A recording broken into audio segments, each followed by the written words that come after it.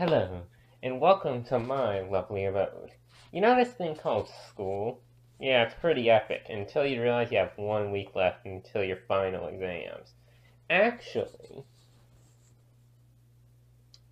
okay, I don't have any left, so let's talk about my experience with them. For those unaware, school exams are basically the final test you have to take for a certain subject. It's the grand finale of tests, if you want to call it that. These tests usually have a lot of weight put on them, and for some classes, can decide whether or not you graduate from high school. So naturally, when these things come up, a lot of pressure is put on students, whether by their teachers, parents, or themselves, to pass. Like, alright kids, I know that this test may or may not determine whether or not you graduate from high school, but hey, just do your best. Do your best, kiddo. Yeah, thanks, teacher. That makes me feel really better, and I'm not way more nervous about this. But now onto the exam portion. The first was the math test, and I'm a stay-at-home student this year. So I needed to have a full-on camera crew set up to show my teacher that I wasn't cheating.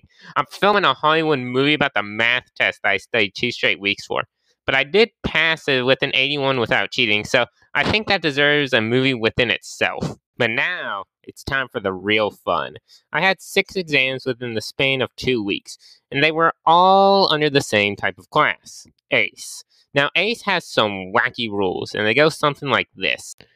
Basically, we all had to arrive in one room, whether it be the cafeteria or some computer lab, which isn't too out of the ordinary. Then, they ask you to put all of your belongings like cell phones and digital watches in your book bag and leave it in the holding room. Again, not too out of the ordinary.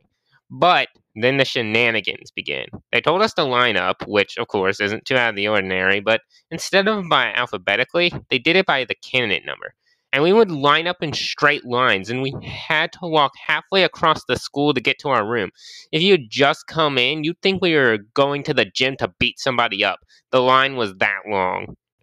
The tests themselves are very unique. These tests aren't just like, well, you had a sucky day today, sucks to be you, take the F. Instead, the points are evenly distributed between 2 tests. So, if you have an off day on the first day of a certain test, you can make up those lost points on the second test. It's a more forgiving system, unless you consider one rule, the talking rule.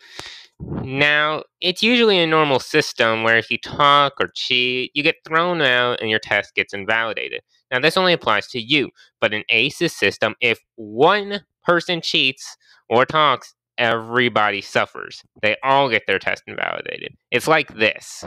Under the normal system, it'd be like, one of you said something bad about my mother, get out of here! Under the ACE system, it's like, I don't care which one of you said something bad about my mother, all of you are out of here! Now, it wasn't over yet. I needed to do one more. The easiest test. History. Boom. America has done a lot of bad stuff over the last 300 plus years. We've been a country and we haven't learned from it. Cool. Now, I was going into that day thinking of that joke, and that was all I was going to write about it. But, nah. Here's a live look in at my county school board. Okay, so it shipped down all of the new proctoring books that the proctors are going to use. It includes all the stuff that they may need, like the new time rules we put in. Oh yeah, like that one new rule where they can't leave the testing room? Yeah. Oh crap, we forgot to tell them that they can leave at lunch! Quick, send an email 15 minutes before lunch! Overall, this exam period was a bit stressful at the start. 8 tests in 3.5 weeks, I mean, that seems like a student's worst nightmare, but after I got done with the first few, I kind of got into a rhythm and was able to finally complete them. Now, it's finally time to start relaxing for a little bit. Hey Noah, you're a senior next year, you need to start applying for colleges! Hey, thank you for watching this video. If you enjoyed the video, I'd appreciate a like or and maybe consider subscribing. I'm trying to get to 100 subs this year, and each one helps. Thank you, and I hope you have a great day.